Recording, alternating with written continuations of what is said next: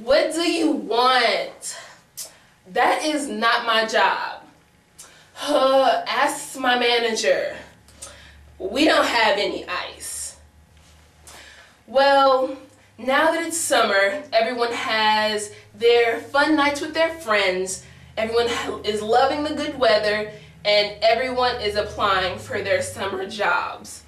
And I will be frank, some of you all in your customer service is lacking.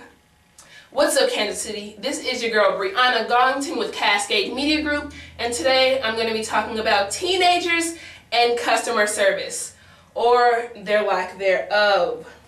Now, all that I want to say are a few key points that I want you all to remember when you're at the cash register or waiting tables.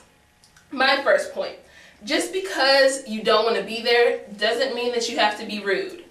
Just because you didn't get enough sleep or your mother is on your case about your room doesn't mean that you have to make my life a living hell for the 10 to 15 minutes that I'm there. Now, I don't want to put up with your rude behavior. All I want is a burger and fries. Now, my second point. You get paid to service people, so act like it. I'm not the one who told you to apply for this job, so let's not take out the hostility on me just because I'm your next customer. Now, my next point. Act professional with rowdy customers. Now, I work at the Holiday Inn as a banquet server.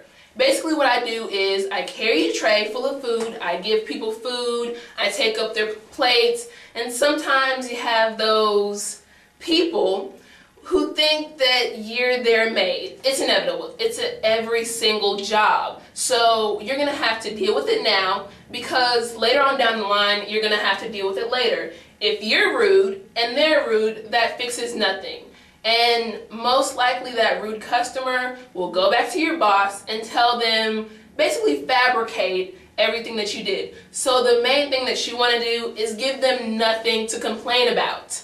Now, this is just a few of my points that I feel like should be touched on with customer service and teenagers. So, I'm Brionna Garlington with Cascade Media Group.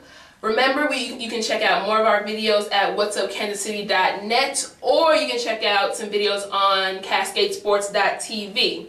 Now, don't just like it, share it, and remember, keep it frank.